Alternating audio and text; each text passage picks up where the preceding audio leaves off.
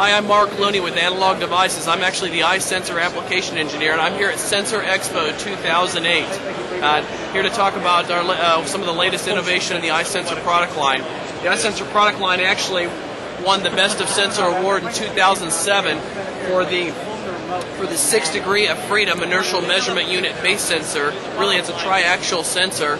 This sensor incorporates triple axis gyroscope, triple axis accelerometer, and at the factory is actually calibrated for sensitivity, bias, axial alignment, and there's multiple flavors of the product that actually will allow us to do temperature and voltage sensitivity calibration as well. Now,